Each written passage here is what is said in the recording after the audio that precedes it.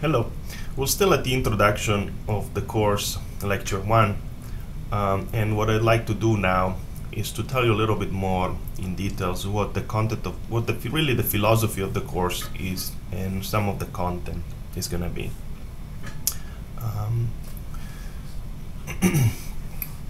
So about this course, what is this course going to be all about? This is a little bit different from other robotic vision courses or computer vision courses. What we really care about in this course is we care about bio-inspired models. We want to look at the brain, at our visual system, and we want to extract the algorithms that make it as good as it is. So first of all, why our visual system? Well, if you look around us nowadays, and it's been like this for a while, the best really visual system that we can find, both synthetic or real or biological, is really our own. Our own is capable of incredible feats, and one of the big problems about doing vision research, computer vision research or bio-inspired algorithm, is that you think this thing is easy. You're doing it every day. Oh, I need to look for my keys, or I need to find a pen on my desk. Well, done. It's really that easy for us. But if you think about how are we doing this, what are the mechanisms, both in terms of neural network, brain activity, sensors that allow us to do that, then you suddenly realize that the job is quite difficult, and it's even more difficult if you really try to do these things. And most of you will get their hands dirty in this course or other courses, and you will really appreciate what the problems are. So let's think about the human visual system. So first of all, human visual system is one of the visual systems out there in nature. There are, one can argue which one is the best, okay? There are many different ones. It depends on the animal. Some animals have more acuity, some animals can see better in the dark, and so forth. So I can't really say for sure. I'm not into developmental biology or comparative biology, and so I don't really know for sure which one is the best one, but definitely ours is one of the most evolved, and it makes sense together with other mammals to really study it. So what are the components of our visual system? Well, that would take an entirely different course by itself, and I'll try to give some information about it. I really recommend all students or people that are interested in to read a book about vision. There are several books that you can find about the neuroscience and foundation of vision. That will be very, very important, especially if you're a student that wants to work in this area for a while. And reading these things is really fundamentally not that complicated. You don't really need to memorize it all. You can read it at your leisure. But as you know, we have eyes that take in information from the world in terms of light rays, and we have photoreceptors that convert it into some kind of electrical activity. This part, the eye and the processing in the eye, we will touch upon briefly in this course, but we won't go into much details. Just the processing of the retina is quite complex and not extremely well understood.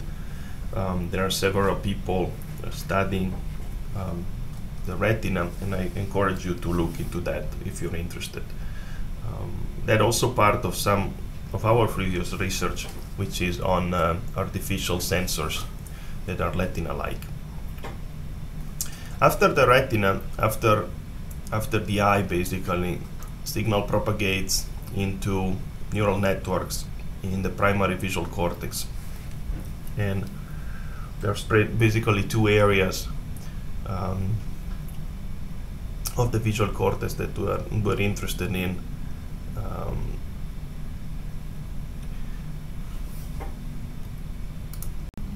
There are basically two areas of the cortex that we're interested in. One of the dorsal area, also known as the wear area, and ventral area, ventral pathway of the visual system, which is the what area, the one that will recognize objects and interesting things in the environment.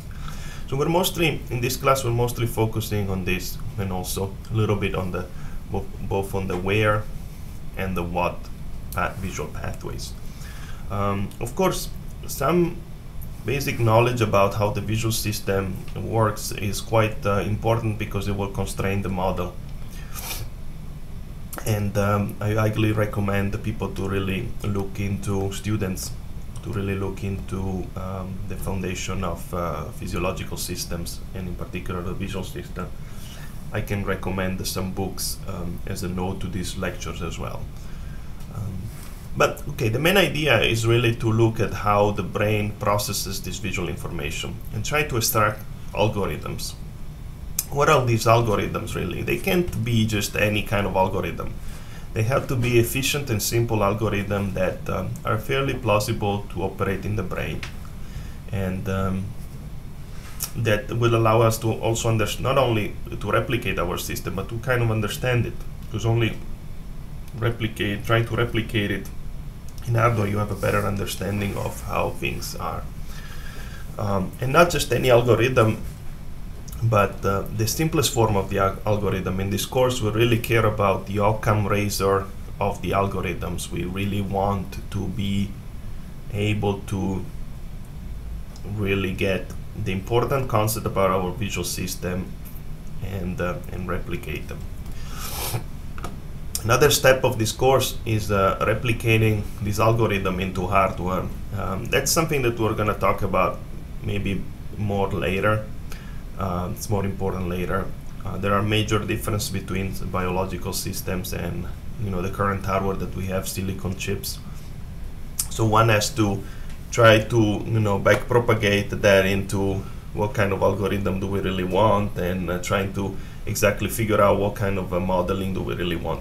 In this course, we are not really gung-ho about modeling the brain perfectly. There are other people, other researchers around the world that try to model every single aspect from the retina on extremely perfectly. But because we try to do this step, which is to extract algorithm and go into hardware, we have to somehow backpropagate.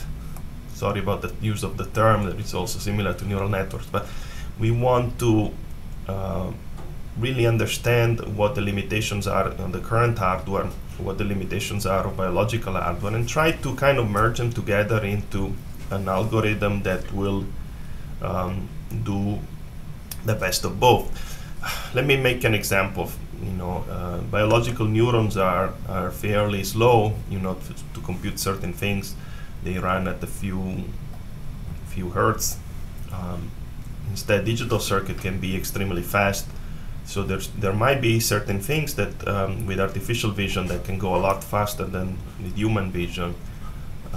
On the other hand, human brains have, from the latest counts, 100 billion neurons or so, 1/3 of which might be dedicated to vision. So 30 billion neurons dedicated to vision, and it's quite difficult to be able to replicate all this number of neurons on modern microchip. It's actually possible right now with by stacking multiple microchips, because many of these have transistor counts that are close to 1 billion right now,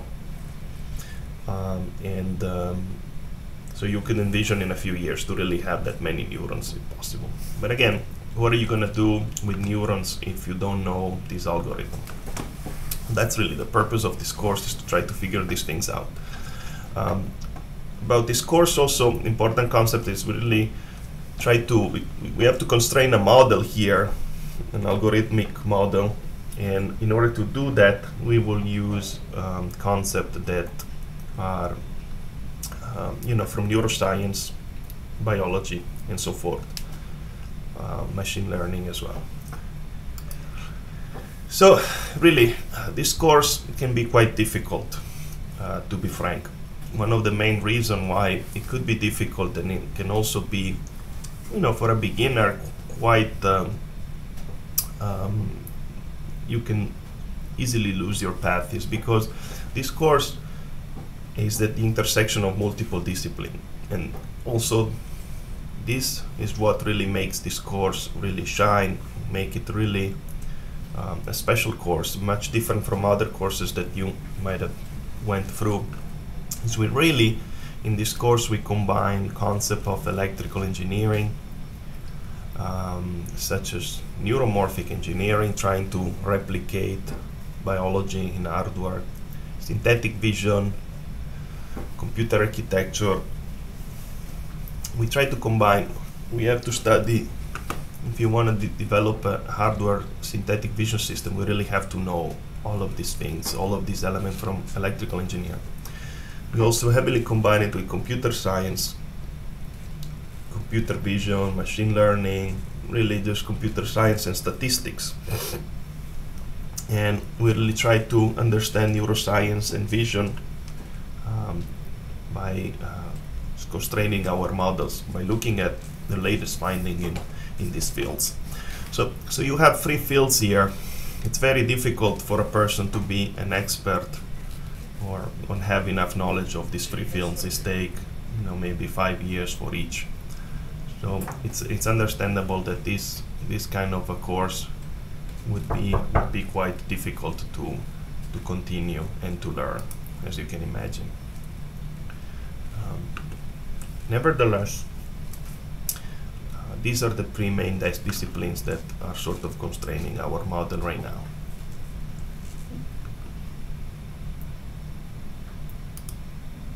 So one last thing that I wanted to mention about this course that is quite important is again that this course is really about bio-inspired vision.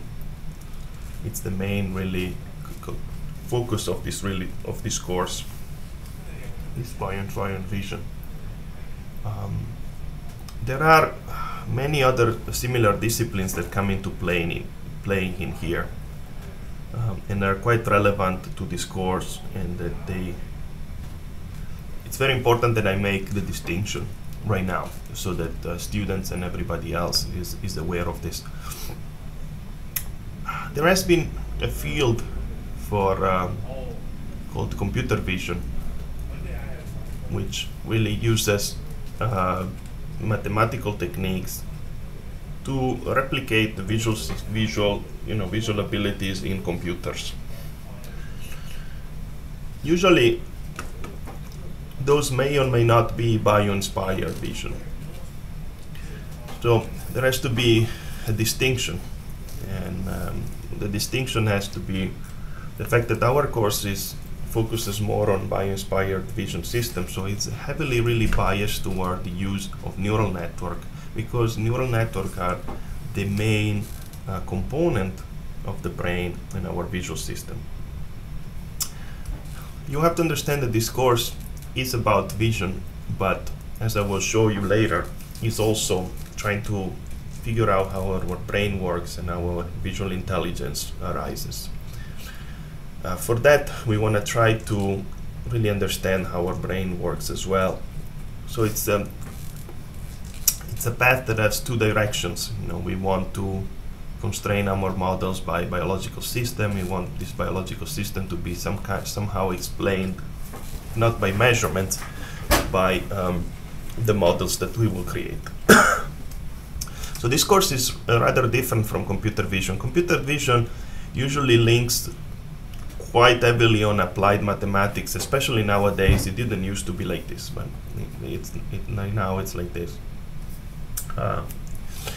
In our course, we will use several concepts from applied mathematics, but we have to make a big distinction between our course in applied mathematics or our course in computer vision. The biggest distinction is that we are not just happy by picking up one algorithm or whatever algorithm seems the best and using it. We really have to, and if you allow me to go back, we really have to go from biology into an algorithm and into hardware, and only from this hardware we can go back and tailor the algorithm effectively. So for us, the important concept really is not picking up or being in love with a specific algorithm, but it's try to fit a specific task into neural networks, because that's what the human brain really uses. So I hope that's at least a little bit clear about different objectives between our course. Our course is really bio-inspired, and we will use neural networks, and we will try to at the same time understand the brain and replicate its ability. We're not against computer vision or applied mathematics, and in fact both of these two disciplines will come inside all these mesh of different disciplines that we're using in this course, really, and that's what makes it a little bit complicated at times, is just to navigate through these things. The main concept is to try to be, if you want to take this course, try to be loyal to biology and say, you know, you want to use this algorithm, yes, that's good, but is this just a mathematical trick? Or is this what really may happen in the brain? And is this simple enough to give me a simple circuit? Or is it overly complicated to satisfy the needs of a community? That's really what we care about in this course.